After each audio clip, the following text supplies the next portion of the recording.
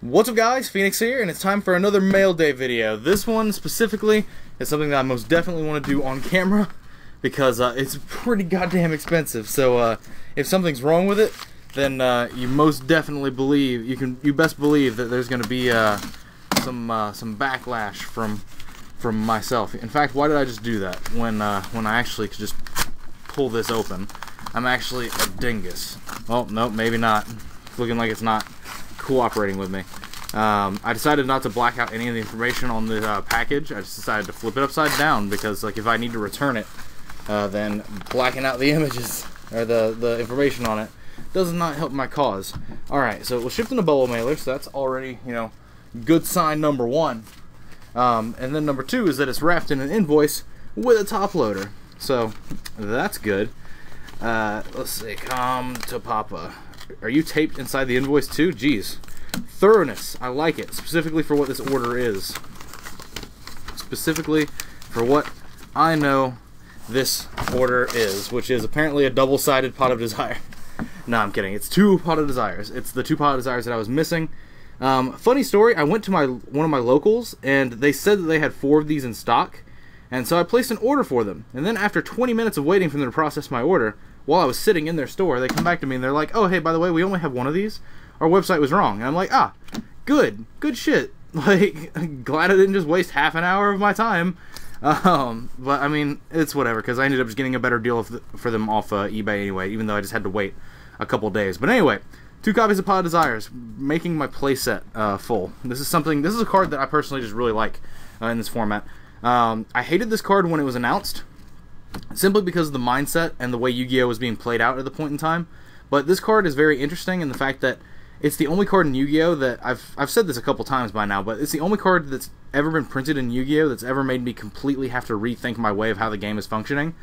And it actually brought a lot of like information to light of like why I actually probably wasn't like doing that well during that format. Is that I'm used to playing in formats, and I enjoy playing in formats that are very resource intensive, like Necros, Dragon Rulers, stuff like that. Even like Big BA format, for example, like where everything is considered a resource because you can access it so easily. And everything is incredibly resource intensive because the mirror matches are really, really intensive and stuff like that. But this format isn't really like that. Your resource pool doesn't really matter as much now as it's ever had in the past, because you don't have things like Necros mirrors every day. You don't have like Dragon Ruler mirrors. The Pendulum mirror doesn't really matter because you're just like whoever draws better just wins. And this just allows you to have chances to draw better and all that sort of nonsense. Like, this card is just overall very good in this specific format. And like the status of the game right now just makes this card really good, which is one thing that a lot of people just don't seem to get. I'll probably make a video talking about that a lot more in depth a little bit later, especially like backing it up with maths and stuff as to why this card isn't as bad as people think it is. But like, this card is, I think this card's absolutely amazing right now, and the main reason is because like resources have not really, it can be argued that resources in your deck have never really mattered less than they do now. Like, you can banish your 1 copy of a certain card, and it doesn't matter just because of the tempo of the game at this point, because everything is just kind of really mismatched in the format. If it was like a best deck format, like where like it's literally Necros and then everything against Necros, or Dragon Rulers and everything against Dragon Rulers, and you're playing tons of mirror matches, then this card just kind of, this card's really not the greatest there, although it is, you know, manageable through deck editing and like proper deck building. But overall, it just ultimately, it's got a really nice niche in this format, specifically because of how the game has shaped up in the past couple of months. But anyway, let me know what you guys think about the fact that I just, for some reason, I just can't stop dropping money on this game, which is really strange because, like, a couple months back I hated this game, but it was probably just due to my misunderstanding of how the game is shifting into being less resource-based and stuff like that.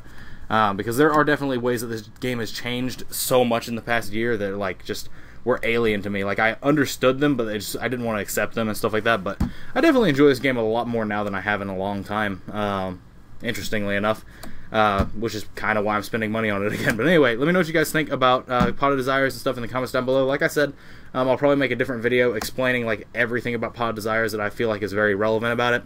And if that's something you're interested in seeing, then definitely drop a like on this video. If this video gets to like 200 plus likes, then I'll probably actually just do that video and do it as quickly as possible.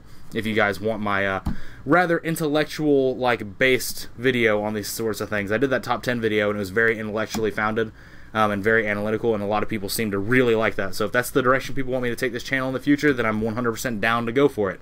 But Other than that, thanks for watching as usual. Again, let me know what you guys think about Pod Desires in the comments down below. Like this video if you want to see me doing an explanation video really in depth on this card. And other than that, as always, guys, take care.